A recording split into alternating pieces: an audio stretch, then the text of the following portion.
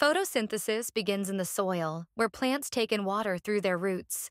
As the water moves upward, the plant starts to grow, from the roots all the way to the leaves. The plant also needs sunlight, which provides the energy needed to power the process of photosynthesis. Water molecules are absorbed by the roots and travel up through the plant's stem to the leaves. Once the water reaches the leaves, the plant is ready for the next step, combining it with carbon dioxide and sunlight to make food. Now the plant has all the ingredients it needs for photosynthesis. During photosynthesis, the plant produces oxygen, which is released into the air. This is the oxygen we breathe. The plant also creates glucose, a type of sugar that it uses as food to grow and thrive. Together, sunlight, water, and carbon dioxide fuel photosynthesis, a process that keeps plants alive and helps sustain life on Earth by providing oxygen and food. Now that we know how water, carbon dioxide, and sunlight help a plant make food, let's take a closer look at where this process actually happens.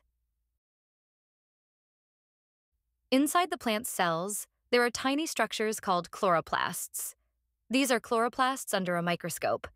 They're responsible for making photosynthesis happen. Inside the chloroplasts is a special pigment called chlorophyll.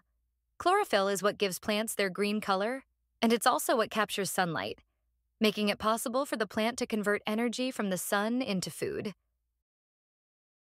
When sunlight hits the chlorophyll and the chloroplasts, it starts the process of photosynthesis. Chlorophyll absorbs the sunlight and uses that energy to transform carbon dioxide and water into glucose, the plant's food. It also gives off oxygen. Let's break down the chemical equation of photosynthesis. 6CO2 plus 6H2O plus light energy yields C₆H₁₂O₆ plus 6O2.